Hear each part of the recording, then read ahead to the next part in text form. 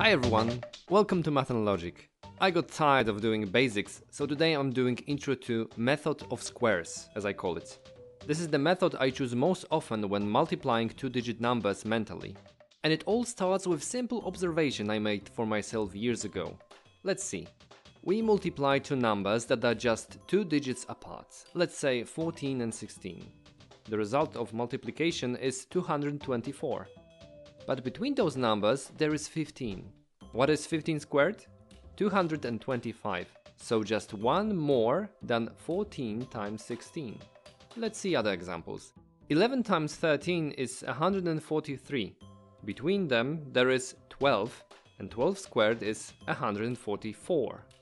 So as you probably figured out, 19 times 21 will be the same as a square of 20, so 400 minus 1.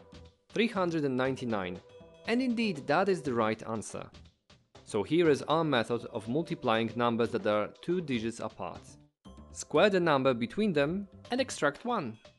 And you can stop at that, but it's more than just a gimmick or highly situational math trick as many other tricks. It's so much more than that. It is the beginning of method of my choice for multiplying two or even three-digit numbers, as I said before. And I'm doing a series of videos on this method of squares, and in the next video of this series I will describe what the method of squares exactly is. Later I will show you how to use it on almost any two-digit number multiplication, so it may become your preferred method as well. Choice will be yours.